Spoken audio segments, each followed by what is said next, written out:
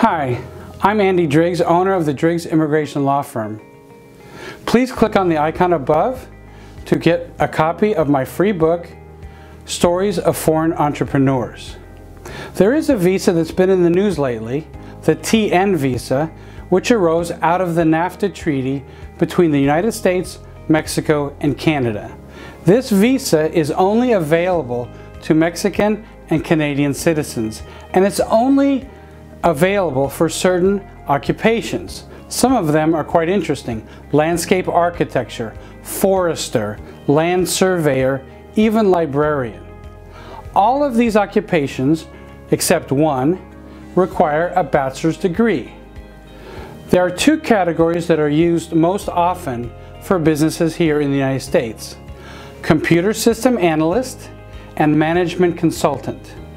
Computer system analyst is used because it can encompass almost any IT position working with computers. The management consultant is available and is a good visa to obtain because it does not require a bachelor's degree, only experience as a management consultant. The other interesting element of the management consultant is that these are independent contractors and companies do not have to pay them as W-2 employees. Mexican citizens who apply for the TN visas through the company must go to the consulate in Mexico and apply there. Canadians, because they're visa exempt, just need to go to the port of entry, turn in the paperwork from the company, and be approved for the TN visa at the border. These visas are good for 3 years and they can be renewed for the life of the position. My name is Andy Driggs. Thanks for watching this video.